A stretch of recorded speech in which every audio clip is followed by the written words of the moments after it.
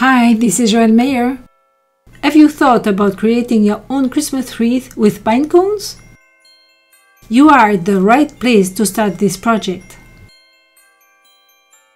Recently, I went for a walk in a park and the ground was littered with pine cones that had just fallen from the trees. That gave me the idea to create a wreath to decorate the front door of my house. I picked up 2 full bags of pine cones. As a support, you can use an insulating foam tube for hot water pipes, for example. The tube I bought had an adhesive seal, so I removed the protective strips to make the tube hold together well. Form a circle with the tube. Take a tube that is long enough and cut it to the desired size. Tape the 2 ends together with duct tape. Glue the pine cones all the way around the outside of the tube with hot glue. Then continue on the inside of the tube. As you can see, the pine cones I picked up are quite elongated, but they are all kinds of pine cones.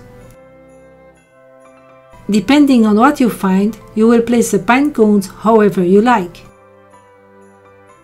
Continue to glue pine cones on top of the foam tube.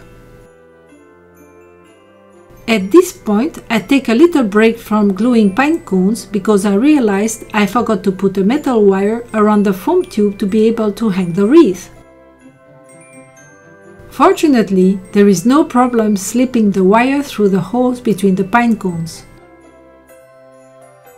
It would be better to do this before you start gluing the pine cones. I decided to wear vinyl gloves because the pine cones haven't had enough time to dry and the resin is sticking to my fingers. As you can see, there are some places where the foam tube remains visible. To be able to fill them, I used parts of pine cones.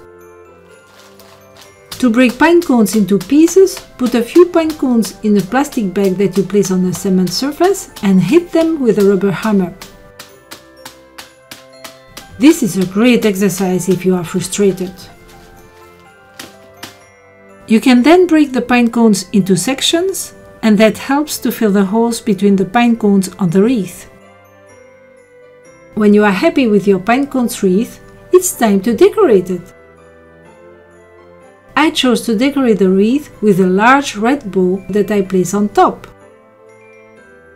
Then I glue decorative red berries and golden bells. There you go, the wreath is ready to decorate your front door.